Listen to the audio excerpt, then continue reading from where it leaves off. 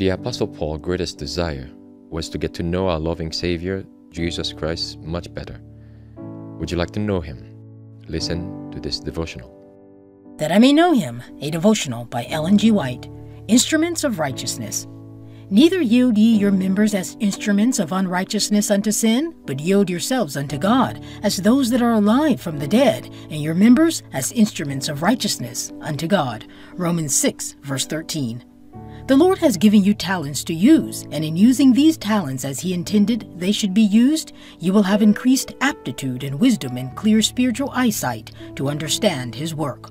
Your mind and eyes must watch for His appearing, your ears open to hear the faintest whisperings of His voice. Your knees He has made, use them in kneeling in prayer. He is your strength. By faith, take hold of the unseen. Let your feet be shod with the preparation of the gospel for running obediently in the way of His commandments. Your tongue and voice are a talent given you of God to tell the story of His life, of His lessons, of His death, of His resurrection, of His ascension. Your bodily strength is to be devoted to the Master in fighting the good fight of faith on the battlefield, overcoming His enemies with, "It is written." Your sympathies and energies belong to God. Use them to glorify your Redeemer. Cultivate the thought that you are not alone. All your steps are watched by the Lord. You are encompassed with vigilant angels. As the angels ministered unto Jacob, so certainly will they minister unto all the Lord's humble, contrite ones.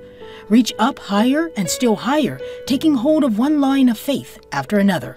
Walk and work in love to God and the poor oppressed ones, and the Lord will be your helper.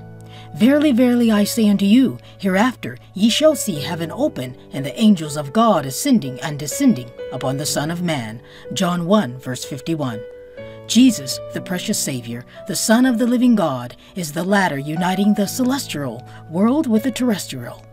His divinity lays hold on the throne of God. His humanity touches the earth. His human arm encircles the entire human race.